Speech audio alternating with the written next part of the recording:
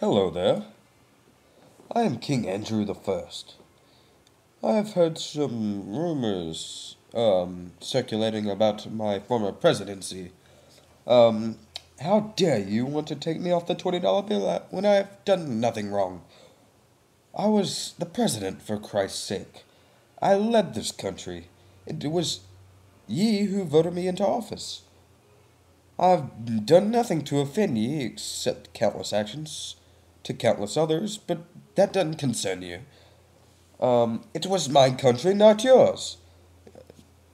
I destroyed the Second National Bank. I'm very glad that it's gone. I only signed the Indian Removal Act. I only caused the death of a couple of thousands of Indians. Who cares?